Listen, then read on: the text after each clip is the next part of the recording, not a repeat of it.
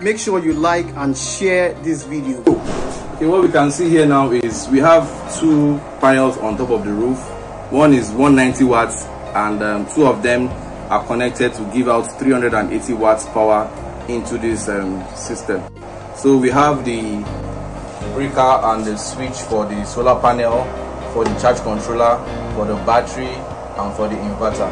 So this is controlling the inverter part and this is controlling the outputs to the load itself. So this is the charge controller and the switch up here.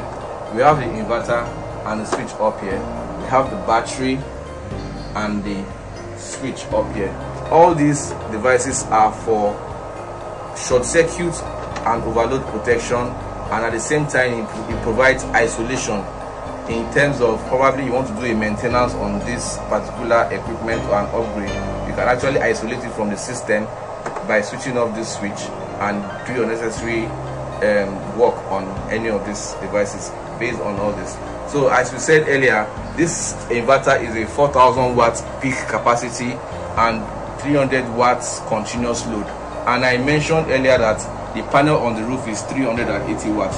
So the 80 watts extra on that system is to make sure we maximize the capacity of the inverter due to the losses we might get. So we are actually getting the full capacity of the inverter to supply load to the system and at the same time charge the battery itself. So before the sun sets for the day, our battery is completely full and our devices can be powered in the house, like our lights, the TV, the laptop. You can charge your laptops, you can put on your fans and all those small loads that doesn't carry too much current. Like you cannot power your air conditioner, your refrigerator and all those heavy equipment. For that kind of installation, we have other designs we can do to meet that particular design.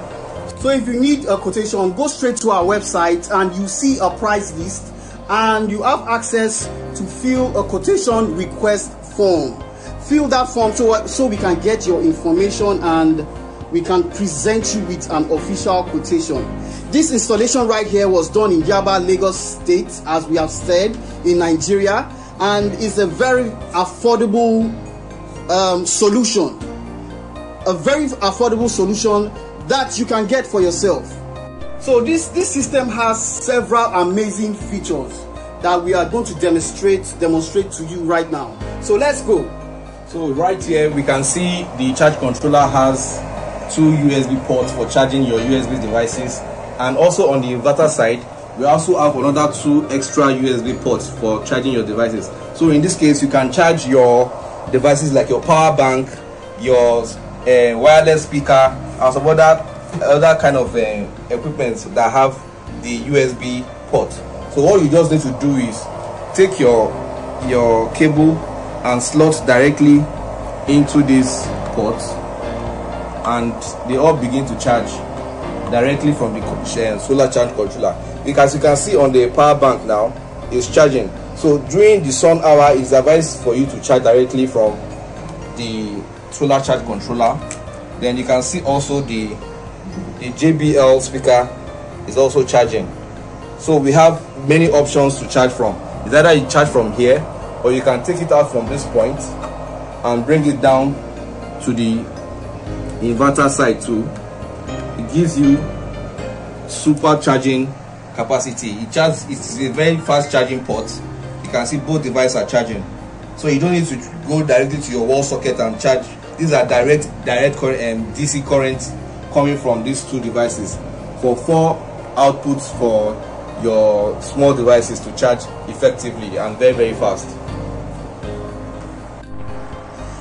Please like and share this video as it's going to be very beneficial to everybody watching.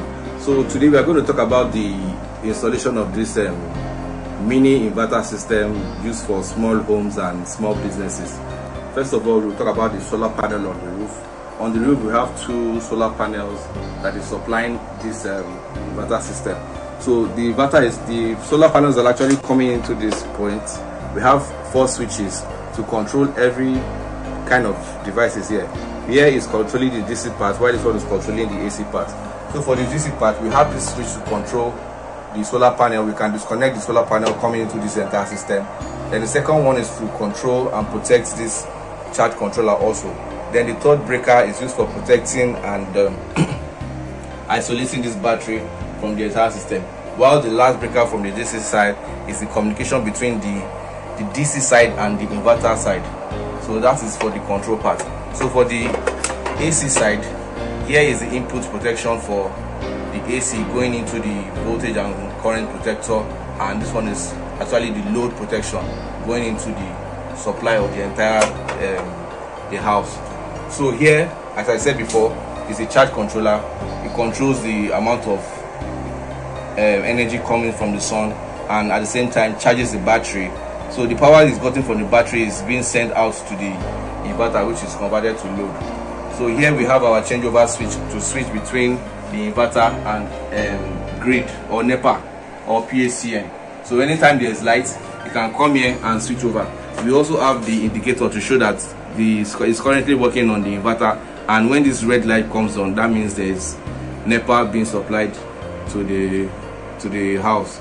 So this video is being done from Lagos, Nigeria, and we have also a battery here which is being charged. This is a 12 volt 75 Ah AGM battery. Also, it stores the energy during the daytime, and when the sun is down, it can actually power all the equipment in the house. You can see all the lightings in the building is on. It can power your lights, your fan, your TV, at the same time charge your laptops and your power banks also.